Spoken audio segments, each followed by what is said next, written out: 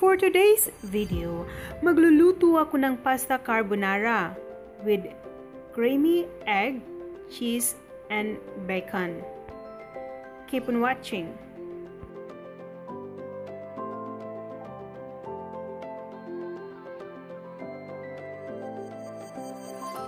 Ihanda ko ang kailangan dito. Maganda ko ng garlic, butter, parsley, and onion. Ganon din ang bacon. Handa ko rin ang cheese,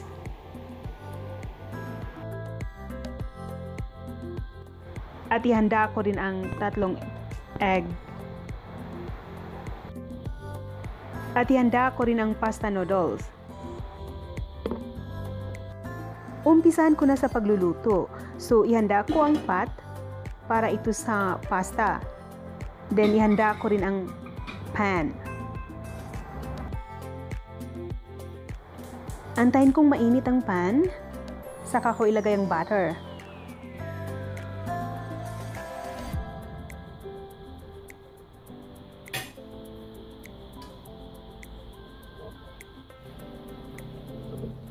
Then, next, ilagay ko na ang onion.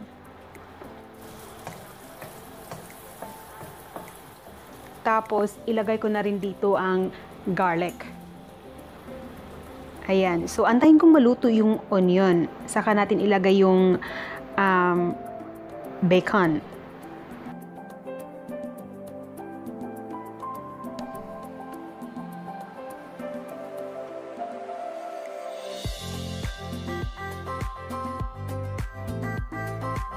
Luto ng onion, ilagay ko na ang bacon.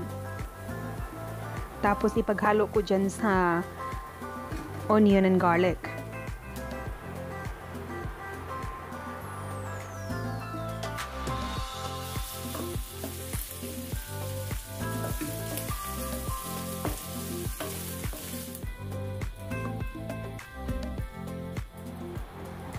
Then, pag naluto na, set aside ko ito para mamaya.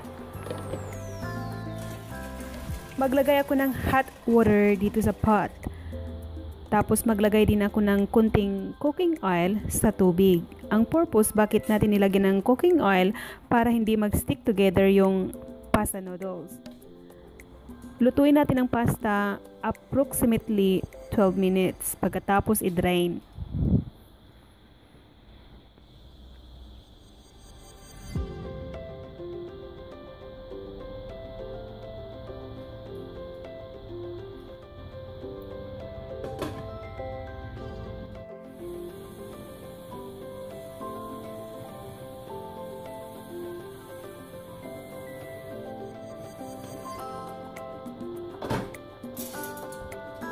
Ngayon, ibalik ko ang pan na mayroong bacon, onion, and garlic.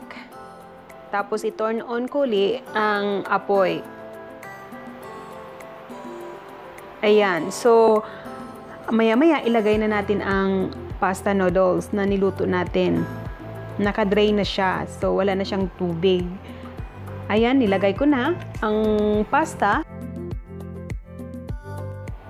Then, next, ihalo siya dyan sa bacon. Ngayon, ilagay ko na ang cheese.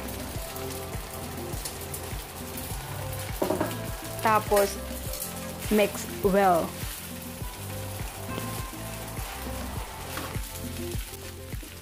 Patayin ko na ang apoy. Make sure, bago ilagay ang egg, dapat yung pasta noodles hindi masyadong mainit. So, ayan na. Maya-maya ilagay ko na yung egg natin dito sa pasta. Tapos i-combine.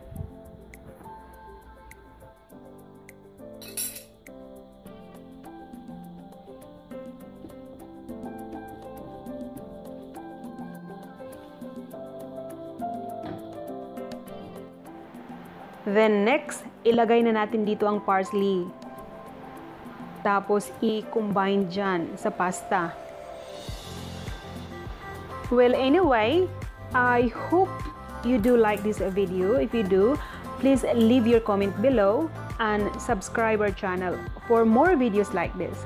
Thanks for watching. Until next time.